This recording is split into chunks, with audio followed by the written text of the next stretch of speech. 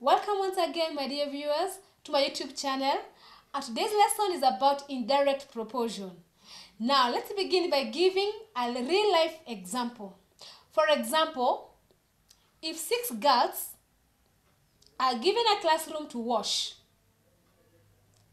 and let's say they can take like 10 minutes. If the number of girls reduces to 2, how long do you expect 2 girls to finish sweeping the classroom? We are comparing girls and against time of doing work. So girls and time. 6 girls can wash classroom in 10 minutes. If the girls now become 2, do you expect them to take less time or more time? If they have reduced to 2, I think now the work becomes more tedious for 2 of them, and they will tend to take longer time as compared to when they were 6. In direct proportion, we say that a decrease on the left brings an increase on the right. So in the case of a decrease here, decrease on left causes an impact of increase on the right, and also vice versa. What do I mean? Also, an increase on this side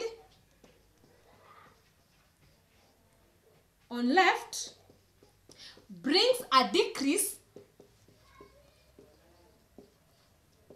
on right.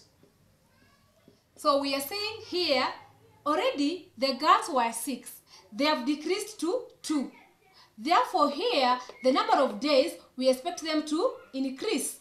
This kind of questions, in direct proportion, we normally use fractions. Now, we write this one as a fraction. You are given 6 girls doing a piece of work in 10 minutes. What about now 2 girls? So, our question here, it's about 2 girls. So, we write this one as a fraction, and whatever you're looking for, which is the 2 girls, becomes our denominator, and whatever you are given here, it's our numerator. Then multiply by 10. So by 2 is 1, by 2 is 5. 6 times 5 is 30. Therefore, 2 girls will take 30 minutes. Now let's proceed to our word problem, being our first example. 6 men can complete digging a shamba in 8 days. How many days will it take 4 men working at the same rate to complete digging the shamba? Here, there are 2 things that have been mentioned twice. That is, men and men are mentioned twice. So if we use that formula for fractions, we are going to say these 4 men, what we are looking for to be our denominator, and whatever was mentioned earlier here to be our numerator. Then we multiply by the number of days. As you can see, the same units are at the same side. This is men and men times days. So by 4 is 1, by 4 is 2. 6 times 2 is 12. Therefore, the 4 men will take 12 days. This is use of fraction to work out.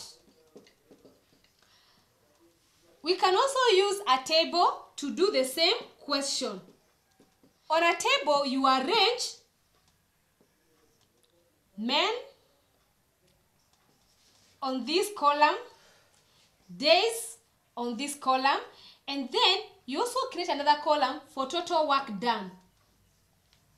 Therefore, there were 6 men working for 8 days. In other words, they were completing digging the shamba within 8 days. How do we get total work done? It is men times days. So 6 times 8 is 48.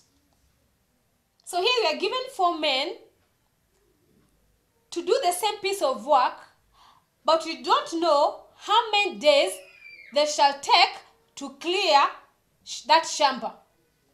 So remember the total work should be 48. That's the total work. You ask yourself, 4 multiplied by whatever you don't know, we can give it a letter like n. So 4 times n to give us 48. And that's now we come to algebra. So 4n is equals to 48. We want our n here, so we divide by both sides with 4. And n is equals to 12 because by 4, 1 by 4, it's 12. And as you can see, we are getting the same answer, but now using a table to do the same question.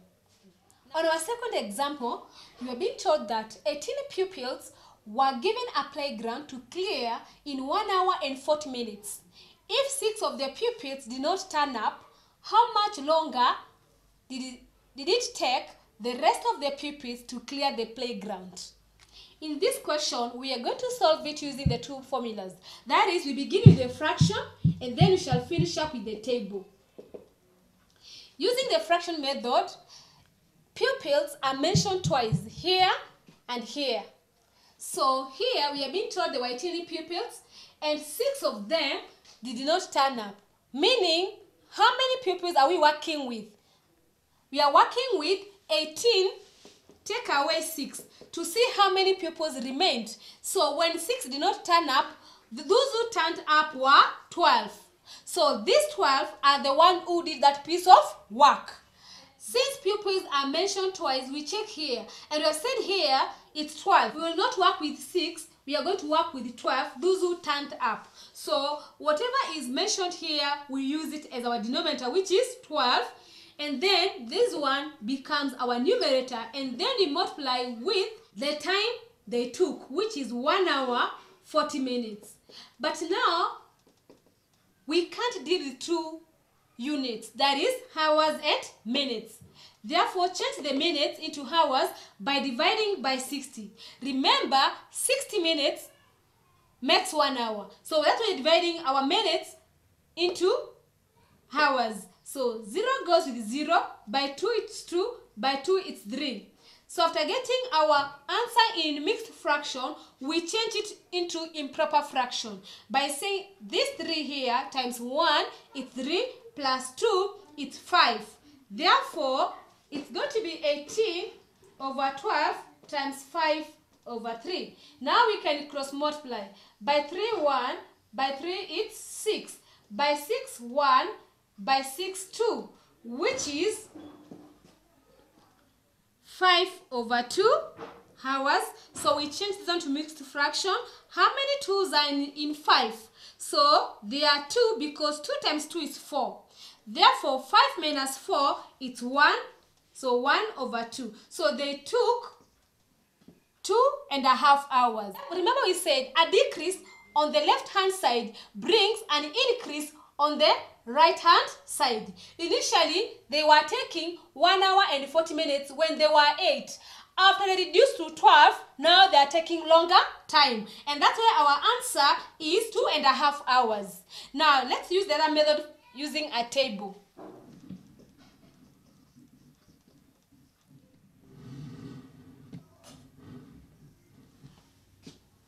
These are the pupils.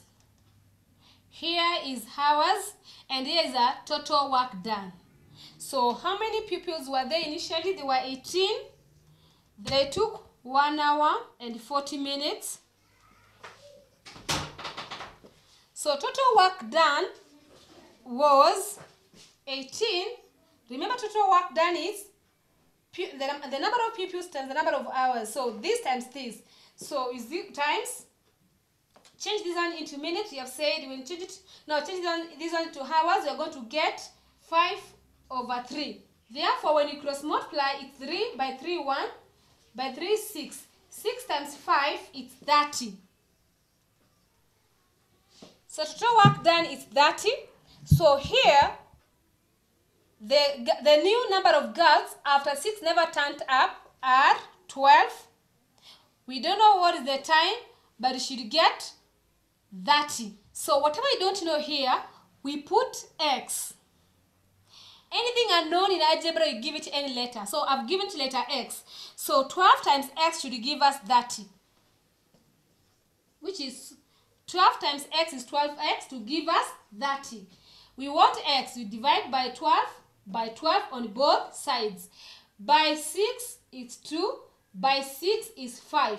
5 divided by 2 is equals to 2 and 1 over 2 hours.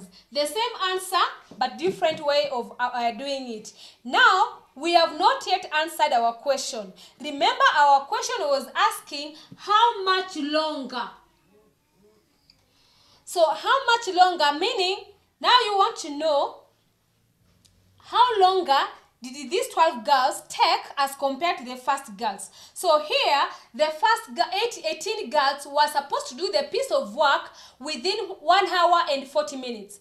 But now when they were reduced to 12, of course, the number of hours they are going to take is more. So we want to know by what. So we say 2 hours, a half an hour is 30 minutes. Take away 1 hour and 40 minutes. So 30 minutes cannot take away 40 minutes. We borrow 1 hour from there. That 1 hour borrowed is equivalent to 60 minutes. 60 plus 30, it's 90. 90 take away 40, it's 50. And 1 take away 1, it's 1. So when the girls were reduced to be 12, they took 50 minutes longer than the first group of 18 girls. This question was then KCP in 2018. In another example, you are told that 10 women can complete a certain job in 6 days. After working for 2 days, 4 more women joined them. In how many days was the work completed? Remember, for 2 days, the work was done by 10 women. After which now 4 women were added to do the piece of work. So the 4 women, once they were added, they became 14 women. Looking at the question, you can be able to predict. Remember, we said an increase leads to a decrease. Therefore, number of women has become 14. Remember, the work was done by 10 women within 2 days. And the work was supposed to be complete within 6 days. So the remaining number of days is 6 take away 2, which is 4 days. Now using fraction, we are going to say number of women, what we are looking for right now, to be our denominator, and the initial number of women to be our numerator, multiplied by the number of remaining days. So by 2 it's 7, by 2 it's 2. Then 10 times 2 is 20, divided by 7.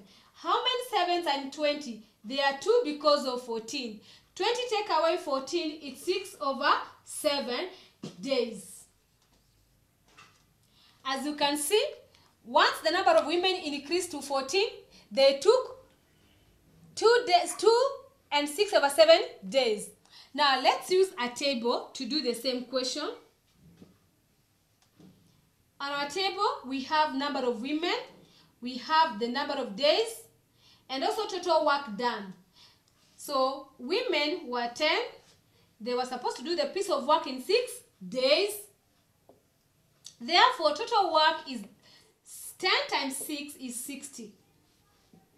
So we are being told that they worked for 2 days. These 10 women worked for 2 days. So we want to know the total work that was done within 2 days by these 10 women. So 10, 2. So 10 times 2, it's 20.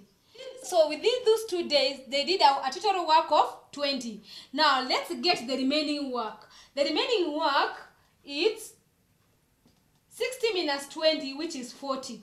So the remaining work is 40 to be done by 14 women. So we want to know how many days will they take.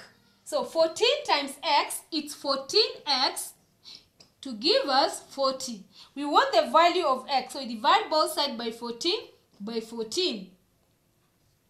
So by 2 it's 7, by 2 it's 20. 20 divided by 7, it's 2 because of 14 and 6 over 7. So our x is equals to 2 and 6 over 7 days. Up to this point, we have not finished answering our question. The question is asking, in how many days was the work completed? Remember, if these 10 women were to do that work the way they could have completed it in 6 days. But now we are being told they only worked for 2 days when they were 10. Then they were increased. So when they were 10, they only worked for 2 days. After they were increased to 14, they worked for 2 and 6 over 7 days. So in total, they worked for how long? So 2 plus 2 is 4 plus 3, 6 over 7. So they worked for 4 and 6 over 7 days. The owner of that piece of work wanted the work to be cleared faster. So after the first 2 days, he thought that he needed to increase the workforce to reduce the number of days. So the work was supposed to be completed in 6 days, but now it was only completed within 4 and 6 over 7 days after the number of women was increased. In another question, you can also be asked, how many less days did the work take? So initially, the work was supposed to take 6 days, but now it has taken 4 and 6 over 7. So how many less days? We will say 6 days minus 4 and 6 over 7. So we can as well finish up. So 6 minus 4 is 2. And in that 2, we borrow 1 to minus this fraction part. So it's 1. That one I've borrowed is equivalent to 7 over 7. Take away 6 over 7. And our answer will be 1 and 1 over 7 less days.